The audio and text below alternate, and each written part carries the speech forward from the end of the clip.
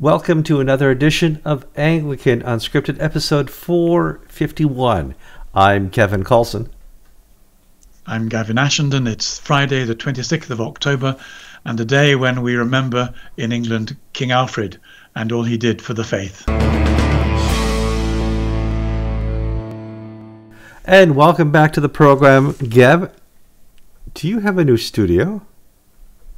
No. It's just that you suggested, Kevin, that my white background, which gave a degree of anonymity and professionalism, might give way to the real atmosphere in my small chapel here. And I've just managed to bring back out of storage my two icons, which were given to me by the abbot of an Anglican monastery in Sussex. They were very poor. They used to make their own clothes and live off the ground, and their icons were just posters. But when they got given real icons, the abbot said, we're not keeping these. Would you like them? And I'm delighted to have them, because although they're just posters, they for 20 years, they soaked in the prayers of a very faithful community of Anglican monks. And I think things act like sponges sometimes, and they soak in the love and the prayer and the holiness. And I'm going to benefit from them being here. Oh, absolutely. I have added to my collection behind me. I don't know which way to lean here. You can see there's a nice bronze cross back there, a painting from a friend of mine in Kenya, in my guitar. So yeah, we used to have these blank canvases behind us, and I'm like, at some point just staring at our big faces is going to get boring to people. We should add some flair, and this is Anglican Unscripted flair. Let's move on and talk a little about what's going on in the news. By the time you get to the end of this episode, you're going to say, boy, they only talked about one thing. And probably. Before we get to the end of the episode, I need you to like it. Don't watch it without liking it first. Like it, share it. We have the best commenters. So many of you are Christian, and you go there. I don't mean to offend you. I'm sorry to point this out, but you were wrong. And so you guys correct us on dates and times and places, and some of the stuff we kind of screw up on in our unscripted way.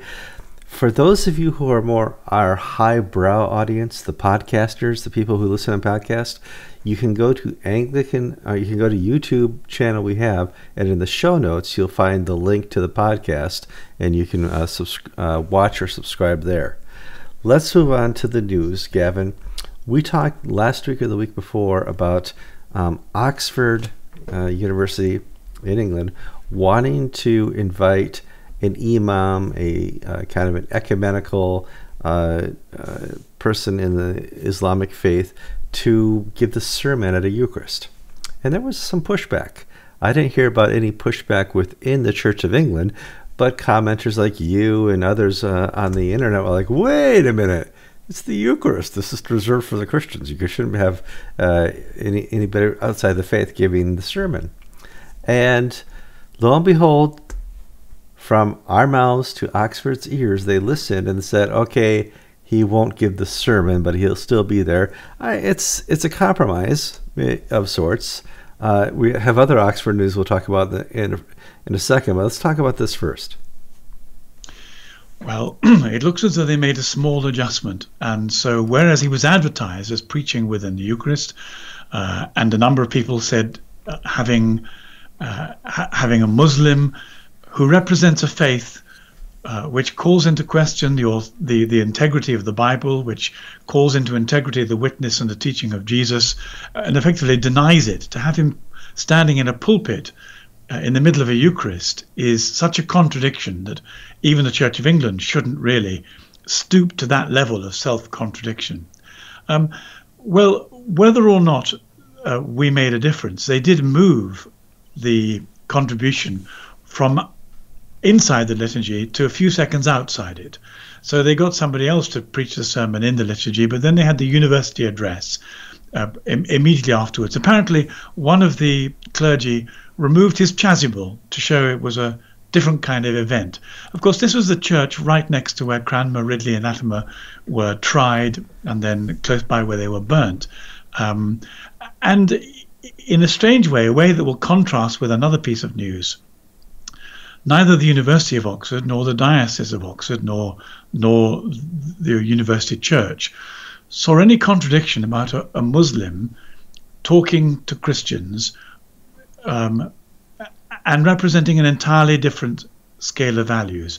To the people there, it was a generous ecumenical interfaith activity. And there's no doubt at all he was an extremely nice man and very erudite.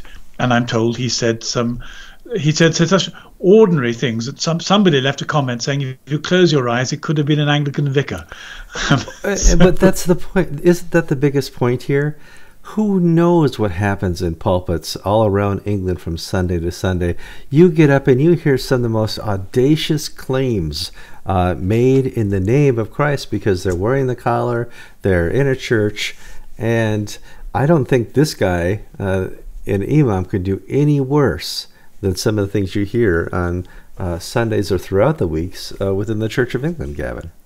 Oh, Kevin, once upon a time when I was in Sussex, I listened to an elderly, very liberal part-time clergyman preaching, and I think it was at Easter, and he was doing everything he could to undermine the resurrection from the pulpit.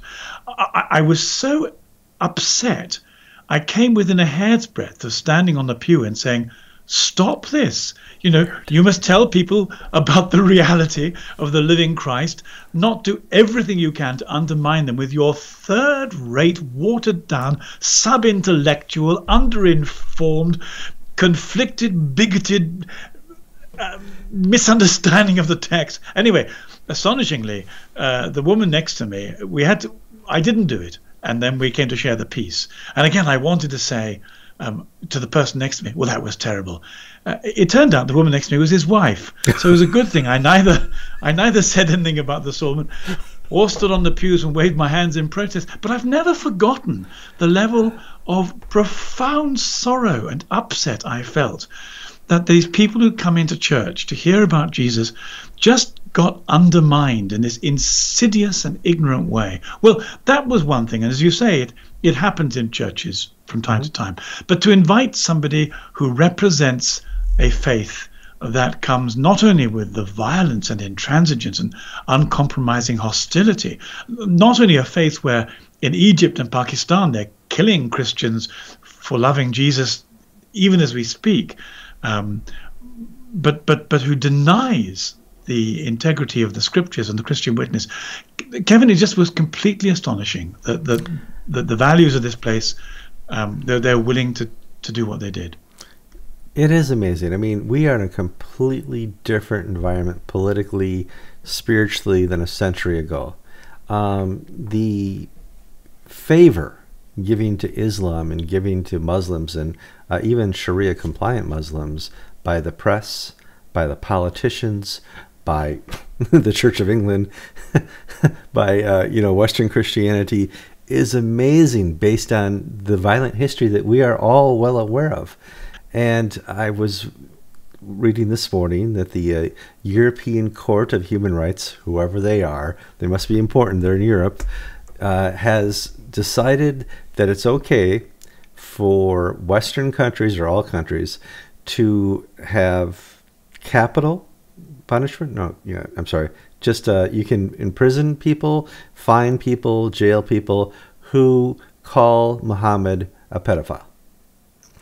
So there was a Mr. S. We don't know his name. He's a Swiss citizen, and he was running some kind of website where he warns people about what Islam is really like. There's a marvelous guy called Bill Warner, who's an American, and Bill has a very well-resourced website, which I've watched to great effect. One of the things Bill does is to look, for example, at the Islamic battles of aggression. In other words, where Islam took the fight. Because when I was growing up, I still remember, even though this wasn't even an issue, being taught that the Crusades were a piece of nasty Christian gratuitous violence. It was all Christian. Poured out upon these poor, hospitable, kind Middle Easterners who were hanging around the Middle East minding their own business. Whereas, in fact, if you look at Bill Warner's website, you see that the level of Islamic aggression was the driving force for everything, and the Crusades were effectively a defense against ISIS of the day. Well, Bill Warner runs this very helpful website. This man in Switzerland has been taken to the European Court of Human Rights, and one of the things he was doing was saying, you need to understand who Muhammad was. Again, I think this is very helpful. One of the ways of doing Christian education is to say, not to compare Christians and Muslims, because these are unhelpful generalizations. Sometimes even not to compare Christianity and Islam, for they both come in a wide series of varieties. But one of the best ways is to compare Jesus and Muhammad. And you cannot, if you do that, avoid the fact that Muhammad married a girl who was between 6 and 9 and consummated the marriage. And on the basis of this, Mr. S from Switzerland was saying, well, Muhammad is not the most attractive person. We don't like pedophiles. We don't like people who have sexual relations with children. Now, the European Court of Human Rights said, you're not entitled to call Muhammad a pedophile because he liked grown-up women too. Oh, well, okay. That clears it all up. Its judgment said that any European country is entitled to fine or imprison anybody who calls Muhammad a paedophile in the public space on the grounds that you can't be 100% sure it was historically accurate, and it would cause justified indignation in the Islamic community. Kevin, it's beyond words. It boggles the mind, because there are no protections at all in the European courts for Jesus. One day, I'm sure it'd be. I can think of all the analogies and bore you with all of them, but once again, an amazing statement from the European Court, which I'm assuming at some point England is trying to escape having voted for this almost 3 years ago. Is there any update of the Brexit? Well, no. If we could be here for such a long time. President Macron has warned that if England doesn't pay, if the UK doesn't pay its 35 billion fine for leaving, he'll blockade Calais and simply stop everything going through. We've no idea what's going on behind the scenes, but the difficulty that the UK is having leaving is quite extraordinary. The Poles came to our rescue the other day, saying, given the extraordinary threatening behaviour of the European community, maybe it wasn't a surprise that some people wanted to leave, but certainly the European Court of Human Rights in itself, I would have thought, would give most Christians pause before they wanted to submit themselves to these Islamophiliac judgments. And it is quite incredible, the double standards that our society is engaging in. Okay, double standard. I want to go back to Oxford University. There's a student group there called JRC, and this JCR. JCR. Junior Common Room. It's the student group in any college or university. Okay, I wouldn't know that. It sounds like it could be a digger. There's a company that hires out diggers called JC. Anyway, Junior Common Room. Right. Okay, and they voted to keep Christian Concern, a ministry that's based in England, to keep them from showing up on campus for summer activities and ministry activities, because they were physically and mentally threatened by Christian Concern. Now, I have no affiliation with them at all, but you've worked with Christian Concern before. Tell me about their threatening and physical violent activities that you've witnessed. Kevin, again, it's really hard to find words for this, because they're a great outfit. I love them. And they're joined together with something called the Wilberforce Academy. And last year they asked me to speak at their dinner. And I must say, I don't remember seeing such an attractive, intelligent, sparky-eyed group of people learning to do some really profound intellectual critique of our society from a Christian point of view. Indeed, the rationale Christian Concerns has a residential summer camp for young people. It aims to train and equip invited students on what it means to proclaim Christ in public life. Now, while we were at the Cambridge College last year, some of the students who were staying on campus, so to speak, or in college, heard we were there, and they began to unroll rainbow flags from their window on the grounds that clearly they decided we were not sufficiently homophiliac and they wanted to upset us. Well, we prayed for them and waved as they unrolled their rainbow flags from the window. But at Lady Margaret Hall, where Christian Concern and the Wilberforce Academy have asked to be able to spend a week this summer, they've consulted the JCR, the Junior Common Room. And during the course of the debate, these well-informed, intellectually astute Oxford undergraduates have said they would feel emotionally and physically threatened. Apparently, they think the Christian Concern has witnesses outside abortion clinics. They've never been anywhere near an abortion clinic, as far as I know. I'm in America, and I know that that's never happened. Even you know. So they think that the founder, Andrea Williams, wants the criminalization of homosexuality. I know Andrea very well. That's not true. It's completely ludicrous. Yeah, what's terrifying, what's really frightening is that people are so ignorant about the reality of Islam that they're willing to accept an Islamic preacher speaking from a pulpit at a Christian service. And they're so ignorant about Orthodox Christians that when a group of intelligent, dedicated, conservative Christians, conservative just in the sense of traditional, arrives asking to have a summer school, untruths, calumnies, distortions, paranoias, fears are put around as if they're true. And although the college hasn't made its decision yet, the governing committee are going to meet next week. The fact that you could have had a discussion like this in a place like Oxford with this level of distortion and untruth and paranoia is quite remarkable. Well, rather alarming. It is. Well, it's supported by the liberal academics.